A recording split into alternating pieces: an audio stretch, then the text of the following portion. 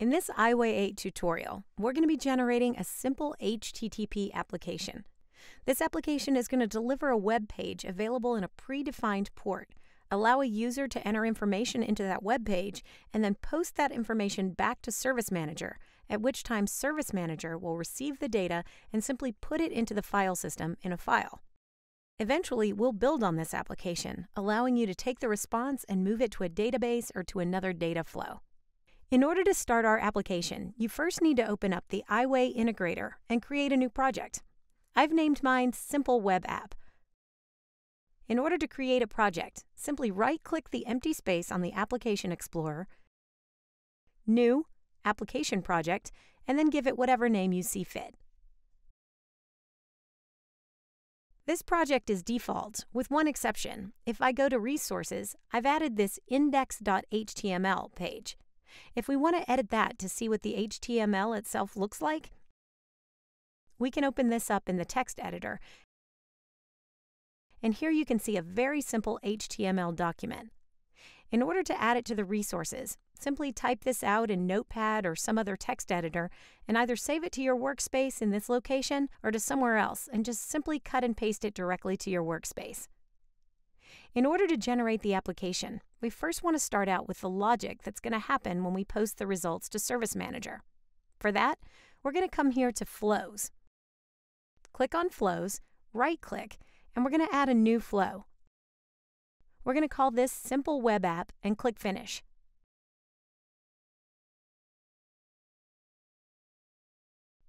By default, we have our start and end point.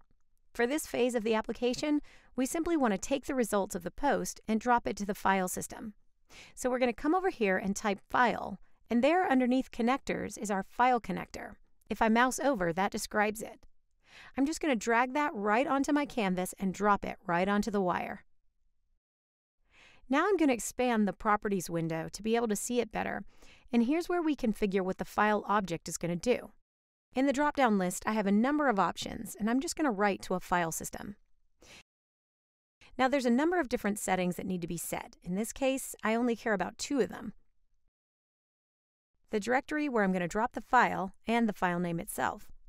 The directory can be anywhere that the service has permission to write. In this case, I'm going to write it to my workspace under Simple Web App Resources. This way it's going to show up right in this directory, and I can test it and see the results right from my application.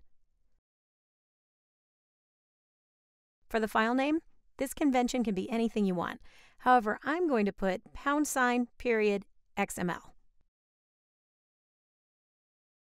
What this is going to do is name it with each number iterating. So the first time I hit post, it will be a 1, then the next file that will be sent will be a 2, and so on. That's all that's necessary for the file writer. There are other settings available, but we don't have to worry about them for this use case. At this point, I'm going to come over here and I'm going to save and then create my channel. The channel is what's going to bind this logic that we just generated to drop something to the file system to the protocol that is the HTTP listener that's going to receive the request.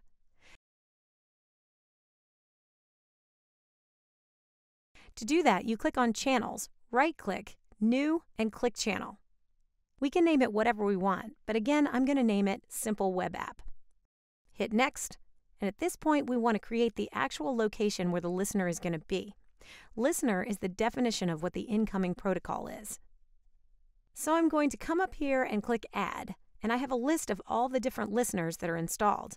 If I scroll down, there are 2 HTTP listeners. We can see version 1.0 and version 1.1. Version 1.0 is deprecated, so we're not going to use that. It's still in the system in order to support legacy applications. For this point, we're going to use HTTP 1.1 and hit Finish. And then we're going to hit Finish one more time. At this point, we've created the channel, but we're not done configuring it. There are 3 steps that need to be followed. The first thing we want to do is finish configuring the HTTP listener.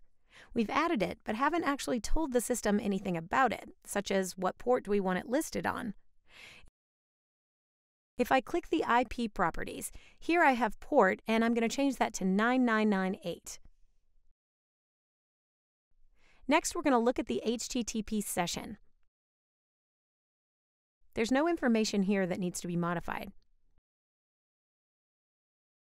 Next, we're going to click on General Properties, and let's make the Properties page a little bigger. A few things we need to set. First, document root. The document root is where the service is going to look for the HTML document when we go to the URL. I've dropped that index.html file into this location. It's important to make sure that for whatever location you choose, that the service actually has read access to that directory. Next, underneath of Get Handling, we're going to be using this as an HTTP server, so I need to change from the drop-down list the Get Handling setting from error to doc root, allowing us to browse. Now we're finished with the HTTP listener. The next thing we need to do is bind this listener to the logic that we've started to build. For that, I'm going to click on Processes. Come over here, click to add, and then navigate to my process flows and choose my simple web app from the flows and hit OK. Finally, iWay 8 typically internally likes to deal with either XML or JSON. What we're going to do is we're going to change the input string from the HTTP post from the string to XML. The way we're going to do that is we're going to go into our inlet configuration, and I want to add an additional component to that inlet. Here you can see I have a choice between listeners, decryptors, and pre-parsers. Listeners are the protocols, so HTTP, FTP, file system, etc. Decryptors are usually custom pieces of logic to decrypt an incoming data source before passing it to the business workflow. Pre-parsers are a piece of logic that actually translate the data before it gets handed off to our process flow. I'm going to add one pre-parser and hit OK. Next, we have the place but haven't actually associated to a type yet, so I'm going to click Change Type. And if I scroll down here to this list, I see that I have an HTTP pre-parser. I'm going to click on Finish with that. Next, I'm going to save this. My final step is to deploy the application. To do that, come over to Bundle, right-click, go down to Run As, and choose Application Deployment.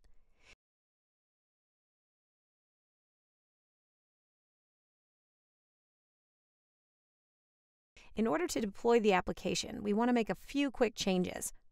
The first thing is we want to pick a template. We don't have a template customly made for us, so we're just going to use a default one.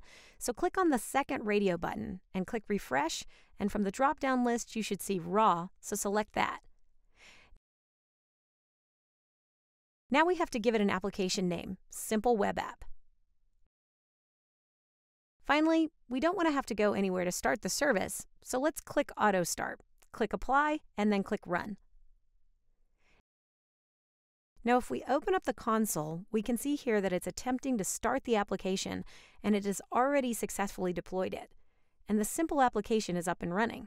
Our next step is to test it. To do that, we open up a web browser, go to localhost, port 9998/index.html, and we have in this case a place where I can add first name and last name, so John Smith, and I'm going to submit that. Within my workflow, I didn't define what type of response I'm going to be sending back to the HTTP server, so what's happening is that I'm getting a system message. This is actually what comes out of the file write step. It's telling me that it's successfully written this to a particular directory.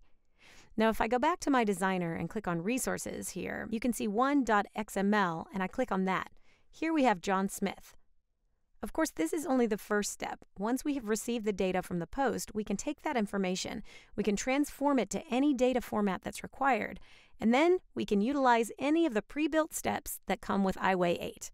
Thank you very much. For more information on the HTTP listener and anything else iWay 8 related, go to our tech support page.